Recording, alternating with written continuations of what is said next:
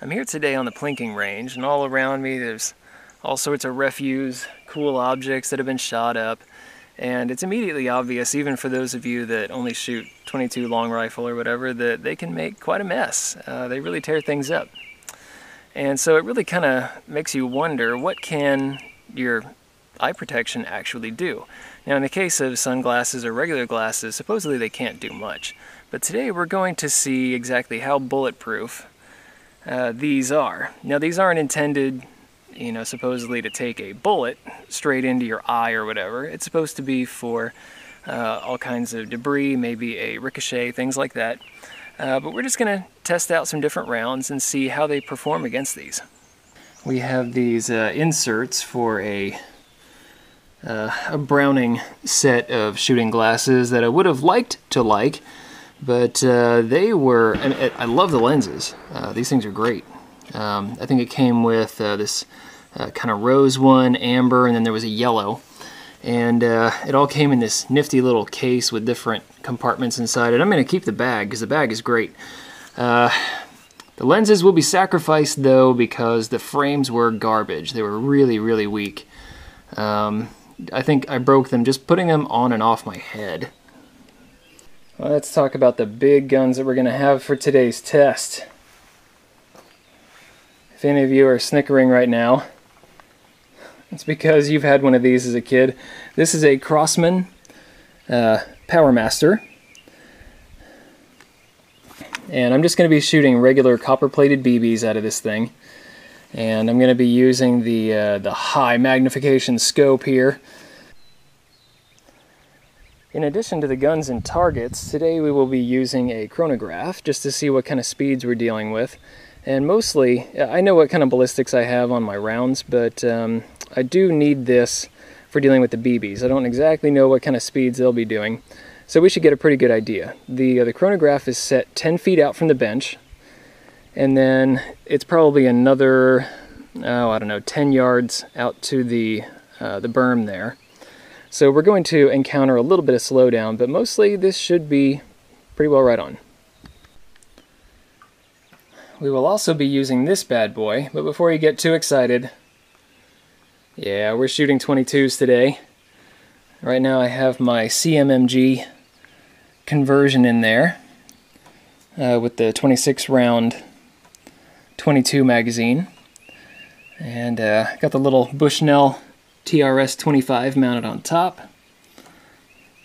At this range it'll be a little bit weird to figure out what kind of drop I'm getting, but this will be booking by the time it hits the target.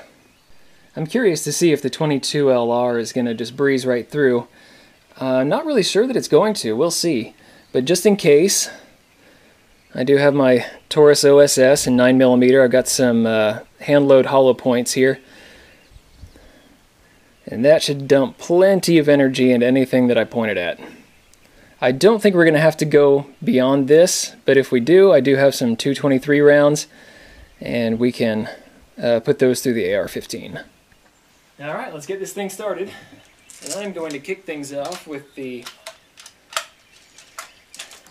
Crosman Power Master. 3 pumps. And let's put one right in there.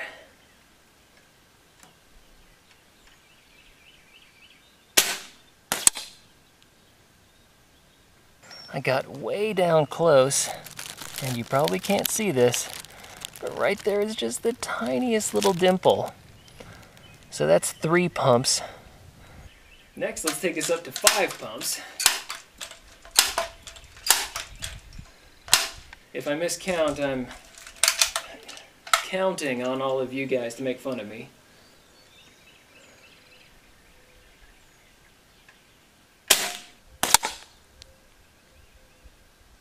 This may be difficult to see, but here's the hit on power level 5. There's 5 pumps. You might be able to see in the orange one, the orange lens down at the bottom, there's just this little divot toward the right side. Alright, let's take this up to 8 pumps.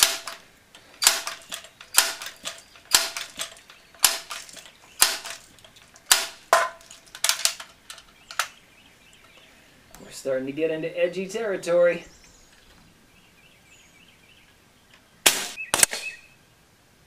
Eight pumps of the Crosman Pump Master.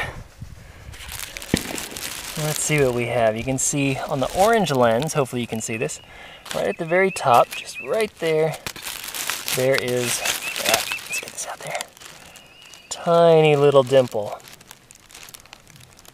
They're getting bigger. Let's take this up to 10 and see what happens.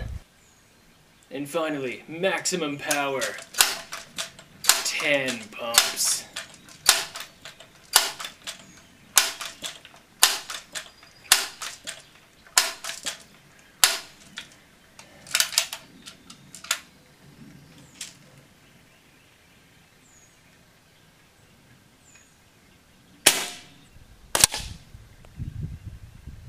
All right, here's 10 pumps against the rose-colored lens. And it's just right there.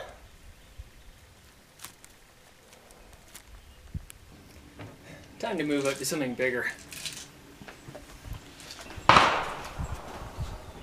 Something bigger.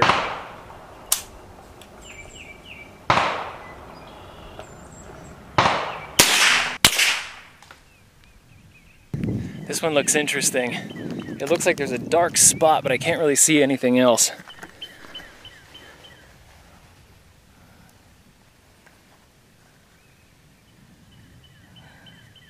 Very cool.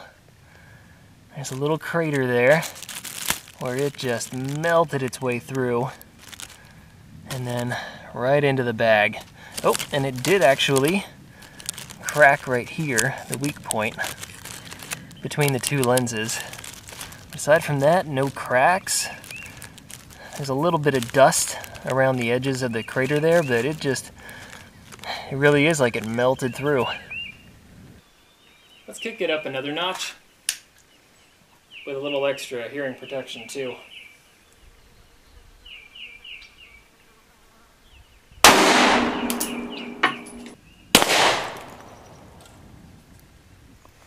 That looked like a pretty solid hit. Let's take a look.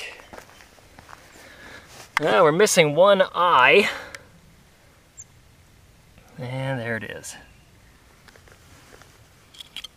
So there's the 22 hole right there. And here's another edge that I caught with the 357, or excuse me, the 9mm.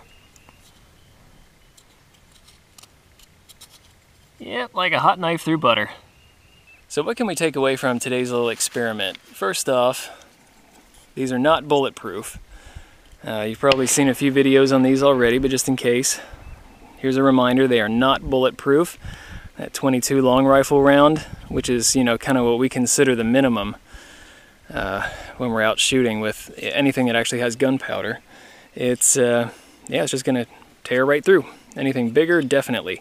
So these aren't gonna stop a direct shot on the lens, but judging from how well they did with the BBs and those things just bouncing off, well, these are good for BBs, and actually I did kind of need that today because I'm glad I was wearing these. As I was taking the shots with the BBs at these lenses, the BBs were actually bouncing back and hitting near me, and of course I've had some actually hit me before. They tend to bounce off any hard objects. But I feel pretty confident in these things that they would actually deflect any little chunks of case that might be coming out of a semi-auto incorrectly. Maybe there's a case head separation or something. Any debris coming back from a shot. I think that this would handle it pretty well, as long as the frames can actually hold them on your face. You suck, Browning.